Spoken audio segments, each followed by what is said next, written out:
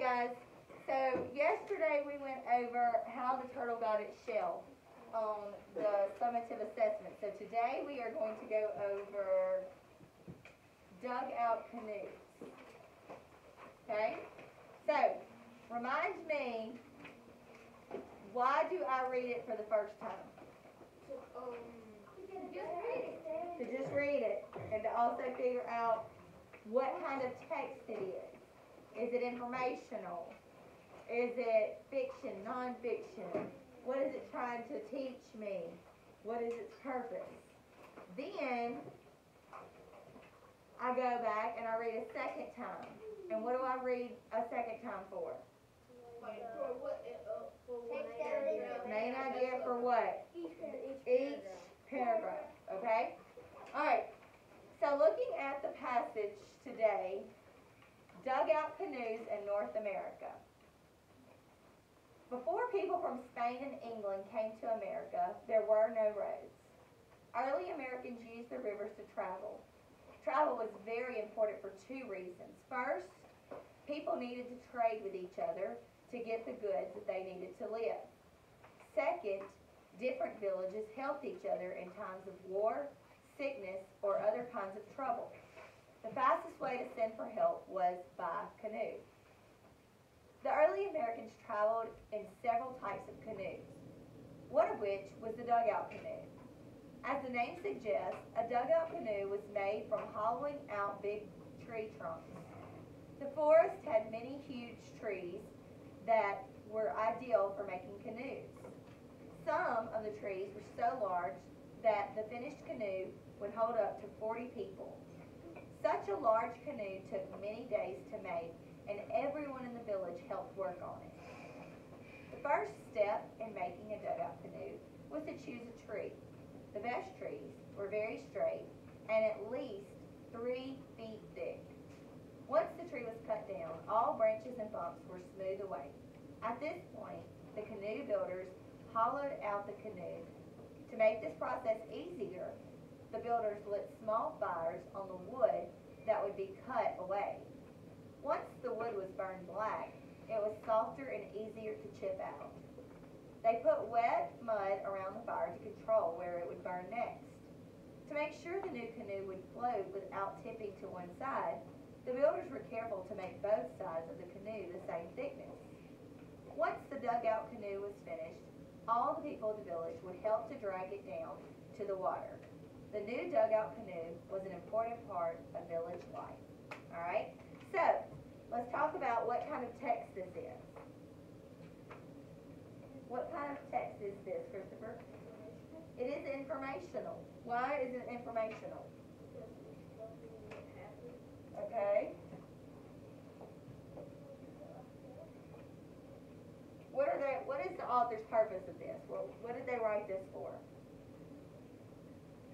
What was their purpose in writing this passage, Justin? To teach us about the dugout canoes. To teach us about the dugout canoes. I don't have a pencil. Okay? So now I'm going to start my second read. And in my second read, what am I going to do?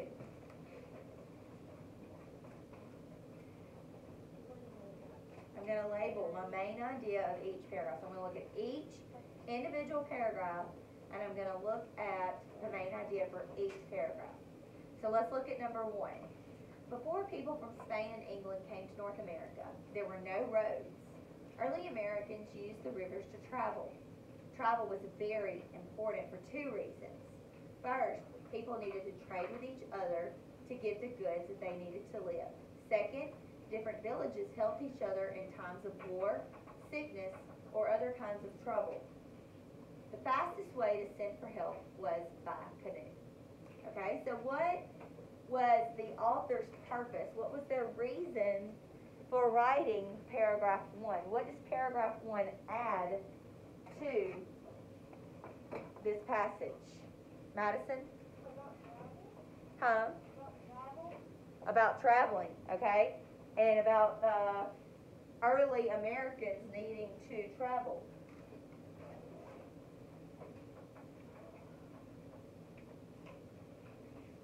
How did they travel? What is this about? What kind of travel is this about? Alright, early Americans traveled by, well, not just streams, by what? Rivers. Streams, rivers, all that. What is that? Water. Alright, early Americans traveled by water. Okay? So that is my first paragraph. Let's look at second paragraph. The early Americans traveled in several types of canoes, one of which was the dugout canoe. As the name suggests, a dugout canoe was made from hollowing out big tree trunks. The forest had many huge trees that were ideal for making canoes. Some of the trees were so large that the finished canoe would hold up to 40 people. Such a large canoe took many days to make, and everyone in the village helped work on it. So, what is this second paragraph about? What was the author's purpose for creating this second paragraph, or including this second paragraph in this passage, Christopher? Telling you about what the dugout canoe was made out of. Okay. More specifically, it's telling me how that they traveled by what? The early Americans traveled in several types of canoes, one of which was a dugout canoe. As the name suggests, a dugout canoe was made from hollowing out big tree trunks. The forest had many huge trees. They were ideal for making canoes. Some of the trees were so large that they finished the canoe could hold up to 40 people. Such a large canoe took many days to make, and everyone in the village helped work on it. So what is this paragraph about? All right, Zori? Canoes. Okay? It's telling me about canoes. It's telling me, it's not really talking, it is kind of talking about them, but it's kind of giving me, like a a who, what, when, where on the canoes. Okay? So what we're going to say is that paragraph 2 is about dugout canoes. What are they? Okay? So that's what paragraph 2 is about.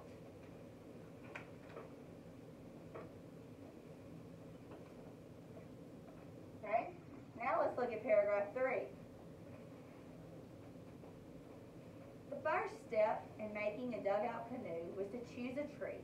The best trees were very straight and at least 3 feet thick. Once the tree was cut down, all branches and bumps were smoothed away. At this point, the canoe builders hollowed out the canoe. To make this process softer and easier to chip out, they put wet mud around the fire to control where it would burn next. To make sure the new canoe would float without tipping to one side, the builders were careful to make both sides of the canoe the same thickness. So what is the purpose?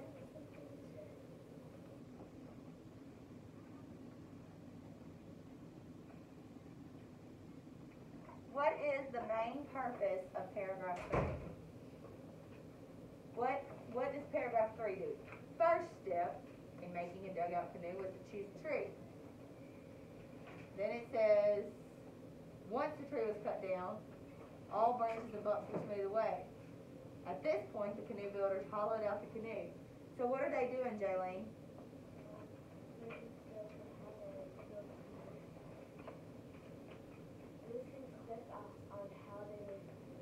Steps to making a dugout canoe. How to make a dugout canoe.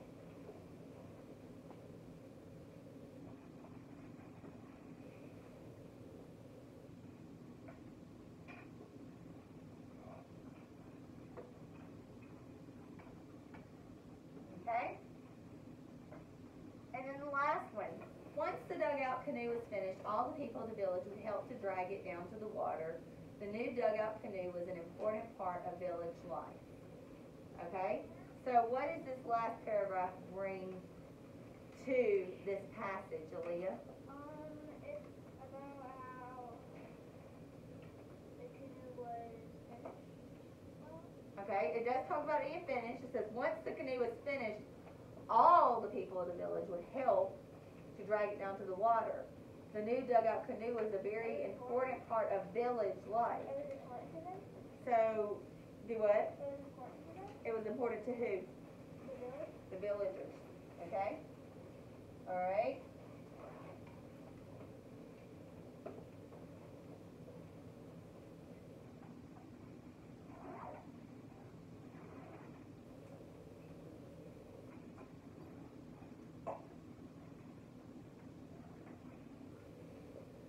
So now that I know what paragraph 1, 2, 3, and 4 have for me, I'm going to start looking at my questions. Alright, number 2 said, or this one's, the first question for this passage says, at this point the canoe builders hollowed out the canoe. Which word is opposite in meaning of hollowed out? Okay, so what does it mean to hollow out? What does it mean to hollow out, Cole? Clear all the stuff out from the inside. Okay, to clear all the stuff out from the inside. Where you get all those seeds and stuff out of the pumpkin. Very good. So like if you've got a pumpkin and you're trying to hollow it out, you're digging the seeds and cleaning the inside of it out so that it's hollow. Emptying it out, okay? So, if I know that it's emptying out, what would the opposite of hollowed out be? Would it be carved? No. What does carving do? Hollow. Carving is part of the emptying process, so that's not going to be the opposite of hollowing out. Shaped? No. Filled? Maybe. Maybe. Oh, I like it. Decorated? No. Definitely not. So my answer is that filled is the opposite of hollowed out. Because to hollow out means to empty it, to take things out of it, and then fill it, of course, means to put things into it. Yeah, I missed that. I thought I didn't see the opposite part. You didn't see the all caps opposite? Yeah, I didn't, but I either. Okay, so I did. what I would suggest, Grayson, is when you're reading the question, Read it close. read it closely and maybe even say, okay, this says opposite. It wants the opposite of hollowed out. Okay? So that way I know, whatever I know hollowed out means, I know that I need to look at the opposite of that. Okay? Alright, so number 3. Before people from Spain and England came to America, there were no roads. Which idea does the sentence best support? Alright, so we're looking for the idea that the sentence supports. Okay? So in other words, this is going to be a detail. And it's asking me, what is the main idea that this detail would go to? Alright, so it was faster to travel by water than land. Alright, so if I say, before people from Spain and England came to America, there were no roads. Would that support that it is faster to travel by water than by land? What do we say? Alright, so we're going to give it a maybe. Alright, people needed a way to travel long distances across the ocean. So before people from Spain and England came to North America, there were no roads. Does that support that people needed a way to travel long distances across the ocean? No, because it doesn't say anything about the ocean. I don't know that I would want to take a canoe across the ocean. There's people that attempted it. Yeah? Alright, so let's look at answer choice C. Spanish and English settlers decided there was no need to build roads. Transportation changed after people arrived from Europe.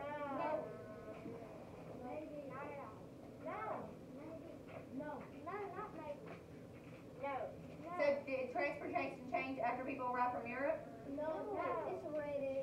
Because it says up here, before people from Spain and Europe came to America, there were no roads. Early Americans used the rivers. So, Maybe. saying transportation changed after people arrived from Europe. Alright, so we're getting a maybe. So we've got two maybes. In other words, now we've narrowed it down to two. So let's look at what's going to be our best main idea that's going to support. Wait a minute, let's talk through it, okay? Because I've got some saying A and some saying D. So I need to have reasons as to why it's A and reasons as to why it's D. Alright, so Cameron, what do you think?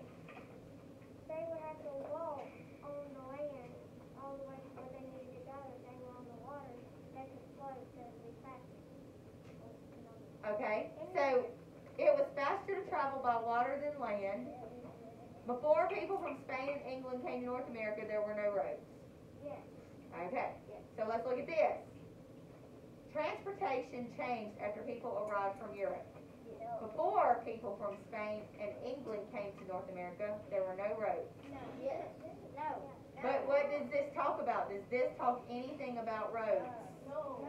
And does it talk anything about the people from England and Spain building roads? No. So my answer is going to be A. A. Said it was right on my face. Is that the only reason you are arguing that that's the right one? Yeah. Well, no. That can break it because it says it on my face. I'm calculating. Alright. Now, looking at question number 4. What is the meaning of sinned as it is used in the last sentence of paragraph 1? So let's go back to paragraph 1. And it says, second, different villages helped each other in times of war, sickness, or other kinds of trouble. The fastest way to send for help was by canoe. So is that going to be calls? No. The fastest way to calls for help was by the canoe? No. The fastest way to throw for help was by the canoe? The fastest way to dismiss for help was by the canoe? The fastest way to communicate for help was by the canoe. So the answer is D. I'm looking for a set on the seat. Oh no. Wait, it really. Oh, it does. Mine says D. Alright? My finger marked out. Which one is it? C or D? Is D. You just got lucky. Then I skipped over that. Alright. Number 5. Which important information should paragraph 3 include to help the reader understand how dugout canoes were made? Alright, so we're going back to paragraph 3. And we need to know what information could be included to that. To tell me how dugout canoes are made. Okay? So let's go back to paragraph 3. Paragraph 3 was about how to make a dugout canoe. It gave you the first step in making the canoe was to choose a tree. The best trees were very straight and at least 3 feet thick. Once the tree was cut down, all branches and bumps were smoothed away. At this point, the canoe builders hollowed out the canoe. To make this process easier, the builders lit small fires on the wood that would be cut away. Once the wood was burned black, it was softer and easier to chip out. They put wet mud around the fire to control where it would burn next. To make sure the new canoe would float without tipping to one side, the builders were careful to make both sides of the canoe the same thickness. So if I said which type of tree they used, would that be important information to include in paragraph 3? No. They were just looking for a tall, straight tree. What kinds of tools were needed? Maybe. Where were the first dugout dugout canoes made? No. I don't think that would give us any information to include how they were made. Why are trees the best material to use for canoes? Maybe. I don't think that's going to tell me how dugout canoes are made. So what information would help me to understand a little bit better? The tools that they use. Did we do Because did it all say anything about the tools that they use? No. Alright, number 6. What is the main idea of paragraph 3? Canoe makers burn the wood to make it easier to chip out. Is that the main idea? No. No. Making a canoe included a series of several different steps. Maybe. I like the maybe. Most of the people in the village were needed to make a canoe. No. That's not the main idea. That's just a supporting detail. Dugout canoes were made from tree trunks that were cut down. No. Alright, so my answer is B. B. Alright, number 7.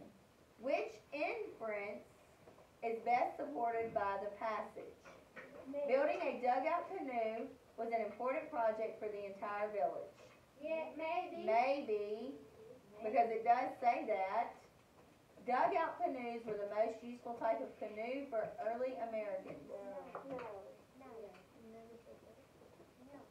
But it's not about what it says, it's what you can infer.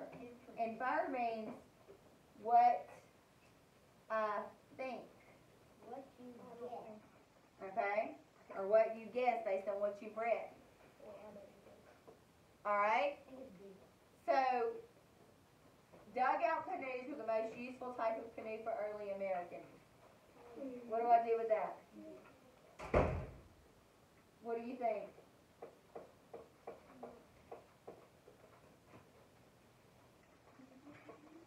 Do we keep it?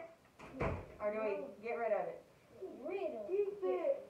Alright, I got some saying keep it, so we're going to keep it. Put it in the sewer. Villagers had to help build a canoe in order to use it. No. Did it say, it didn't say, oh, well, if you didn't help build it, you're not going to use it. It took at least 40 villagers to build each canoe. No. No, we can't say that at all. So we're back between A and B. Building a dugout canoe was an important project for the entire village. Yes. Did they need it? Yes. They needed them. The whole village need them? Yes. Yes. All right, let's look at B. Dugout canoes were the most useful type of canoe for early Americans. Could they have used another canoe and it had been just as useful? Yes, the big thing about the dugout canoe was they could make them really big. I almost did that. Alright? And then let's look at number 8. Which sentence best supports the conclusion that dugout canoes were designed for good balance? Alright, so we're looking for what best supports the conclusion that dugout canoes were designed for good balance.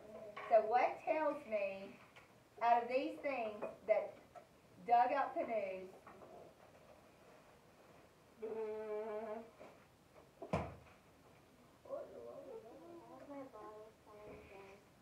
Alright, dugout canoes were designed for good balance.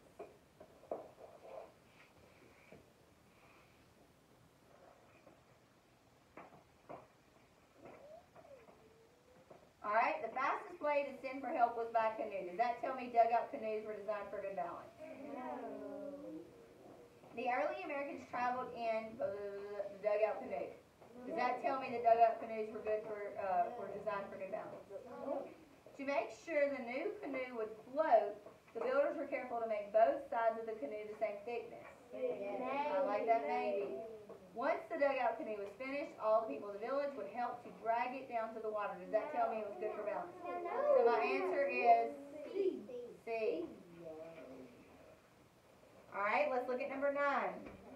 Which subtitle would best fit paragraph 1? So what that is saying is basically, what's a good title for paragraph 1? If I was to give paragraph 1 a title, what would it be? So let's go back to paragraph 1. Paragraph 1 says early Americans traveled by water. Okay? So, A says, why early Americans needed canoes? Maybe. Different kinds of canoes. No.